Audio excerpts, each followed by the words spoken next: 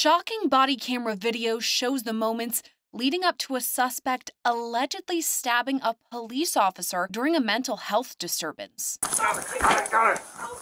Get that knife out. It happened on October 13th in Dayton, Ohio. That's when officers received a mental health call about 29-year-old Tyler Patrick. Not feeling it? Are you off your meds? We've talked before, remember? Responding officers spoke to Patrick and his mother for nearly 15 minutes, working to resolve the problem. Are you feeling like homicidal, suicidal? I don't know how I'm feeling right now. Okay. Well, that's why I'm here to talk to you. Patrick's mother told officers he had several mental health diagnoses and was experiencing delusions. Do you want me to ask Mom?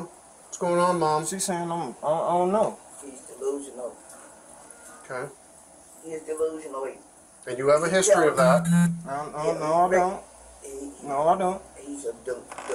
Patrick eventually told officers he believed someone was inside the home. You're scared because you hear people in your house. Okay, yeah. I understand that. Yeah, that's 100% what it is. Okay. Officers tried multiple times to de-escalate the situation and take Patrick to a nearby hospital. Your Plain and mother simple.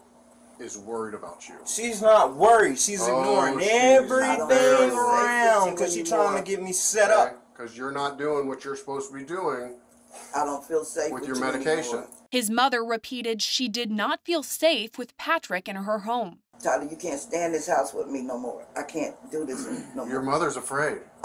She ain't gotta be afraid of me. Yes. Officers eventually admitted they did not hear voices in the home and planned to escort Patrick to get medical help. Mom wants to help, dude. We want to help you, okay? You need the help. As officers approached, Patrick lunged toward them. And we don't want to take you out of here. That's it. Please. Okay. And I mean, please. All right, let's go. Come on. I mean, please. Several officers wrestled Patrick to the couch where he pulled out what appeared to be a knife.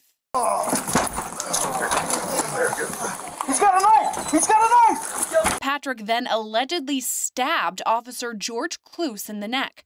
He now faces charges of aggravated felonious assault. A spokesperson for the Dayton Police Department said the responding officers acted appropriately, working to de-escalate the situation with patience. Officer Kloos was taken to a nearby hospital and was treated for the stab wound. He has since been released and is expected to make a full recovery. For the latest developments in this case and all things true crime, stay with Law&Crime Network. I'm Sierra Gillespie.